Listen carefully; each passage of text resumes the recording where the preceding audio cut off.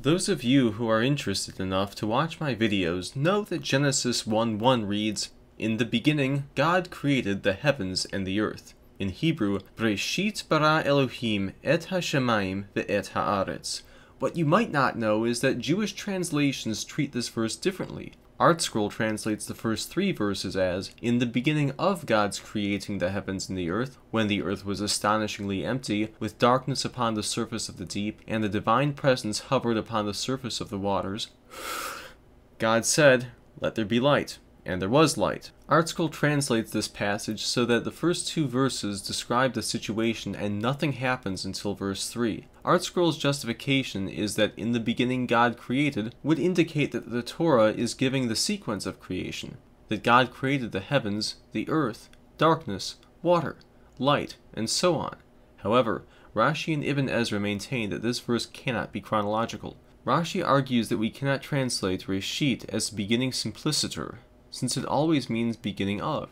He cites Genesis 10:10, beginning of his kingdom, Jeremiah 26:1, beginning of the reign of Jehoiakim, and Deuteronomy 18:4, first of your grain. Hence, the Hebrew word bara, which is a verb, has to become a gerund in order for the verse to make sense. He justifies this with Hosea 1:2, which says, "When the Lord first spoke to Hosea, the Lord said to Hosea," which uses tihilat as a sort of "in the beginning of," and the verb diber as a gerund as well. Rashi admits that "in the beginning God created" is not a forced interpretation of the Hebrew. He just rejects it because he believes that such an interpretation would suggest that God created the earth before he created the water. And to Rashi, this is unacceptable. Chagiga 12a of the Talmud says that the water preceded the earth because the heavens were created from fire and water. I think you can see already, Rashi is letting rabbinic tradition mess with his interpretation of the verse. This is one problem with the rabbis. They know the verses in their original Hebrew and what the Hebrew means, but sometimes they derive their interpretations independently of what the words are actually saying. Like some of the modern scholars, Rashi denies the prima facie reading and places verse 1 as a subordinate clause modifying verse 2. Klaus Westermann, one of the leading Old Testament scholars of the 20th century, who specialized in Genesis, disagrees with Rashi. Westermann notes that there is no evidence that Breshit cannot be used in the absolute sense, as Reshit is used to denote an absolute beginning in Isaiah 46:10, so it can mean "in the beginning" or "in the beginning of," depending on the context. While Hosea 1:2 does use the same structure as a subordinate clause, this verse is atypical. The normal construct for circumstantial ideas is the infinite construct, as is used in Genesis 5:1. Hence, Hosea is the exception and not the rule. Also, our oldest textual witnesses of Genesis 1:1, which are the Masoretic punctuation, the oldest translations, and the New Testament,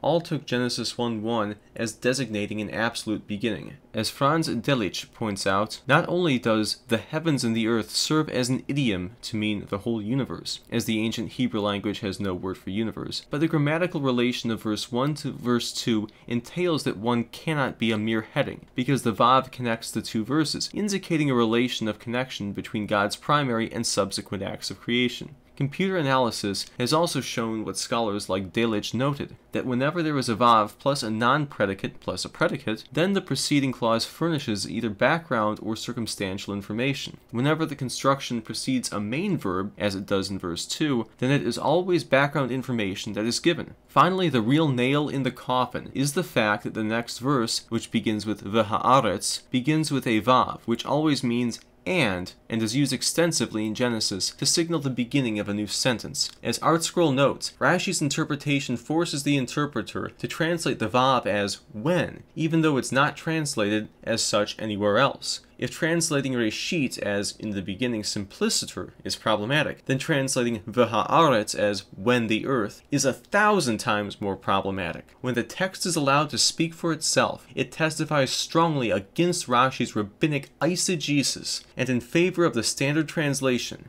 "In the beginning, God created the heavens and the earth." Shalom Aleichem.